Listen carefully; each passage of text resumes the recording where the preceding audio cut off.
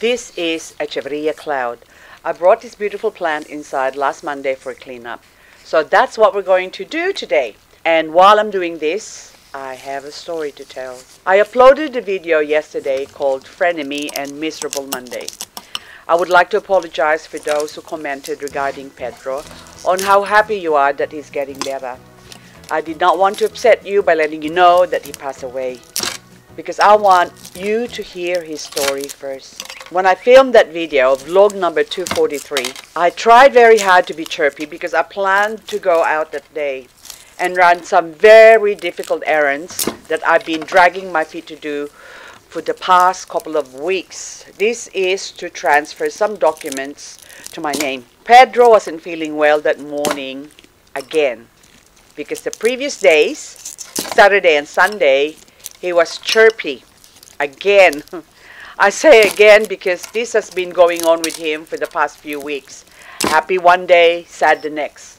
But last Monday, knowing that I need to go out and not be emotional, I've been doing a lot of emoing lately. I have to try very hard to cheer myself up. 2 months and a half since Wall passed.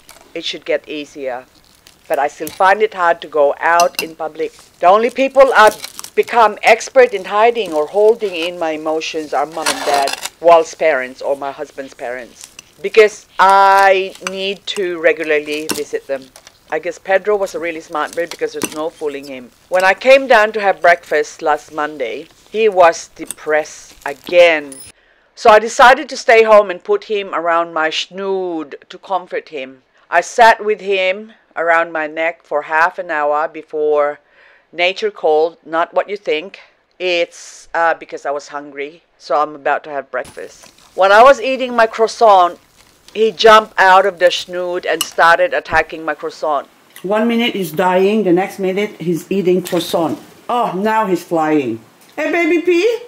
All I did was just sing to him. Hey, come on. When I turned the camera on, he flew away, and that's usual. He hates the camera. And went to his room and played with his bells.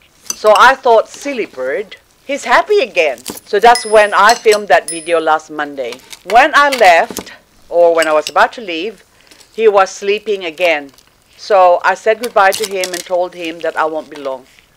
I'll be back in a couple of hours. On the drive to where I'm going, I cried all the way because there are so many reminders of Wall, where we fished by the lake in summer, the little bit of blue in the sky, because it was a cloudy day, and every time it's a cloudy day, and if we're fishing or prospecting, he would always say, oh, there's still a bit of blue over there, so the sun's still gonna shine.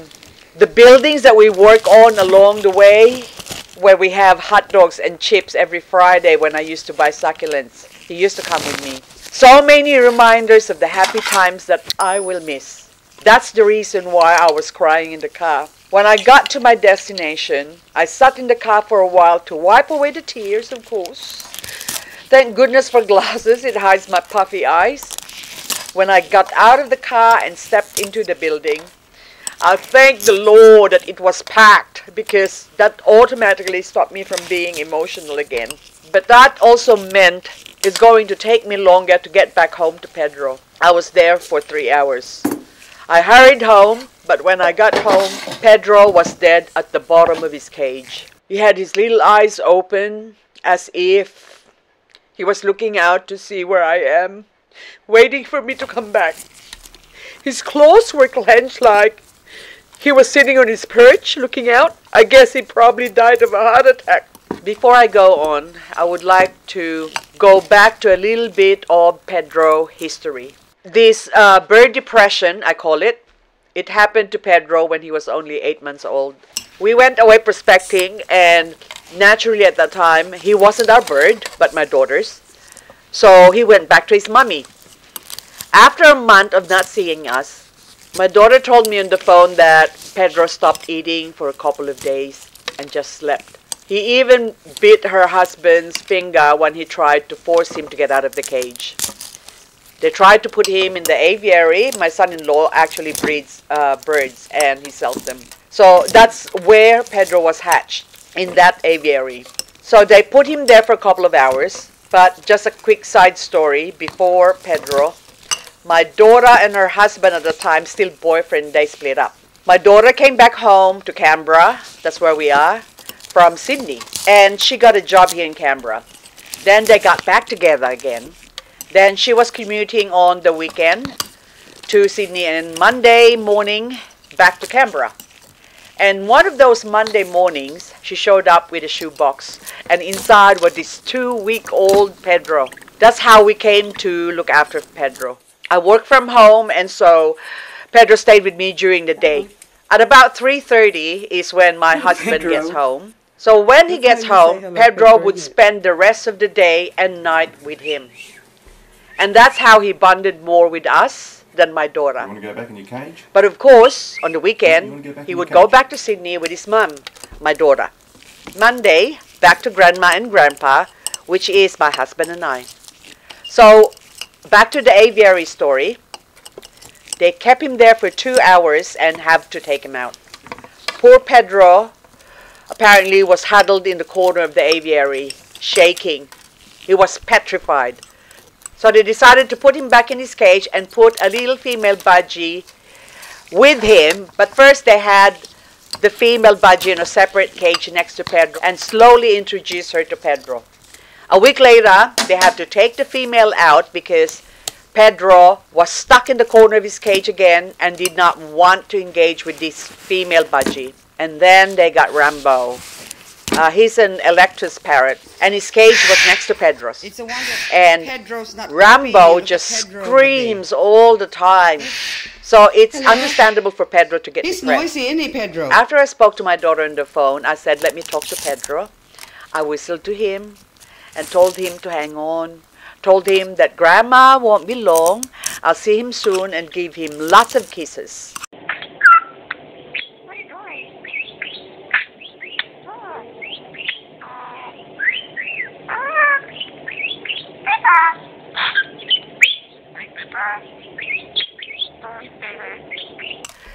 Since we were in a remote area and no phone service, we have to come into town every week to talk to Pedro. After each talk, my daughter said that he started eating again. So we did this, talking to him on the phone for the next 5 months. When we finally did see him, I made a video when we pick him up from Sydney. I'll put a link down below in the description box, or click the eye on the upper left-hand side of this video on how Pedro reacted when we got him out of my daughter's house and into our car, and of course, till we got him home. This video shows clearly that Budgie, specifically Pedro, has a good memory, or he's got a good brain, and he's probably smarter than a lot of humans, considering the size of his brain. So upon the death of my husband, I now understood that birds do grieve, and also with too many changes to his routine, the house decor, that also added to his grief. Because all of a sudden, everything he's known has changed and gone. Daddy's bed, his recliner chair was on a different spot, and the only thing that's constant was me. The first couple of weeks after Walt passed, Pedro was so happy with having me around because 5 months prior to Walt's passing, Pedro hardly seen me as well, because I spent most of my time at the hospital with my husband. When I come home, I'd say 9 or 12 o'clock, sometimes 2 in the morning. I would spend time with Pedro, and he formed a routine of sleeping during the day and keeping awake at night, waiting for me. So with all these changes in his life for the past 7 months, I guess his poor heart couldn't take it anymore. So last Monday, the 8th of July, is when my baby P has gone to join Daddy. Mondays are miserable because that's the day of the week that the true love of my life has gone. But Mondays are also the most wonderful day of the week because that's the day Pedro came into my life. It was also Monday when Walt moved in with me. I'm crying now because these are merely tears of longing and missing their company.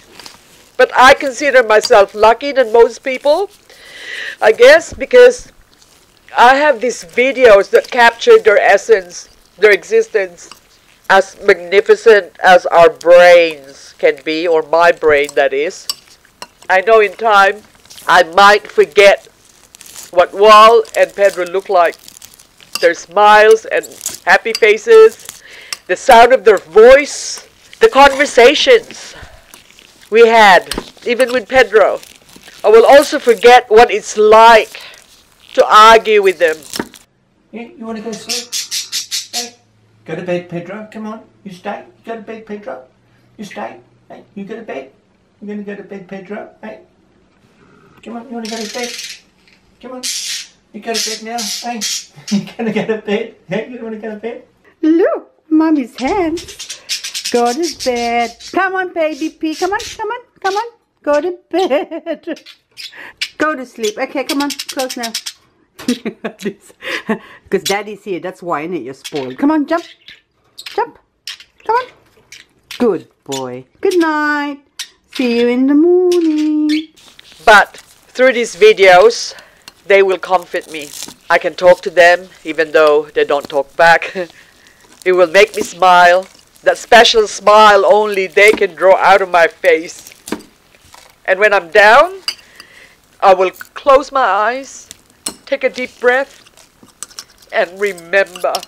Because for me, they're not really gone.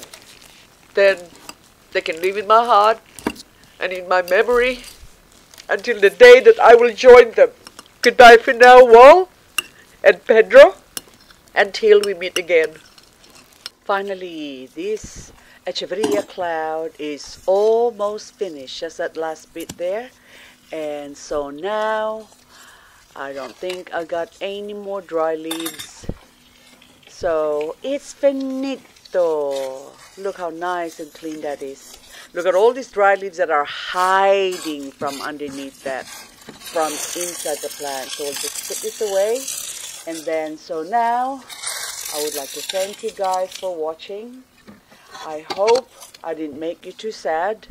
And I hope you enjoyed this cleaning as well. And also, you enjoyed Pedro's story. Sad as it may be, this is the reality. I have to accept that life has to go on for me without my husband and that lovely little ball of fluff. Thank you again for watching and hope I'll see you in the next video.